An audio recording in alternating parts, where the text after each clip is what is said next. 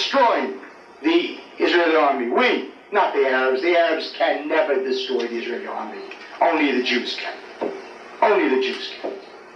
I speak to soldiers. They're bitter. They're frustrated. They're angry. They don't know what they're doing there. Hands are tied. 2 months ago, there was an incident involving the border police, the elite.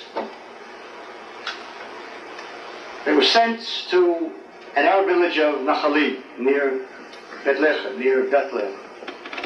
They were sent with specific orders to arrest specific people there for specific crimes. The Arabs heard about it somehow. Another thing to be looked into. And hundreds were waiting for them. Hundreds of Arabs. With rocks, not stone rocks.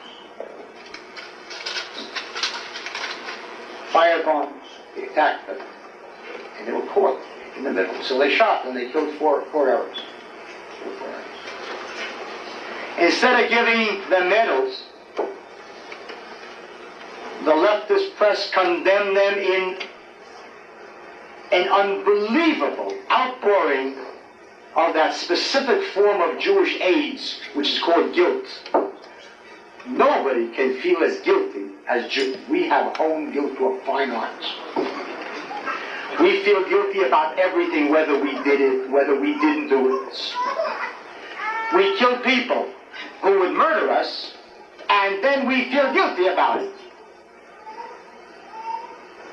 The two commanders of the border police were reprimanded, and you had better believe that the border police will never again be what they once were and what they should be.